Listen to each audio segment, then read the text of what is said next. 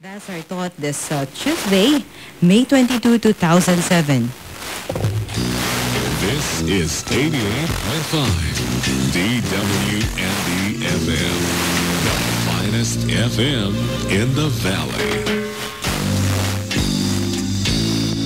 This station is a member of KBP, kapisanan ng mga broadcasters sa Pilipinas. The time now it is now 5:03. In the news, the report, which was based on the findings of media research firm AZ Nielsen, said the amount was donated by Senator John B. Madrigal and her friends.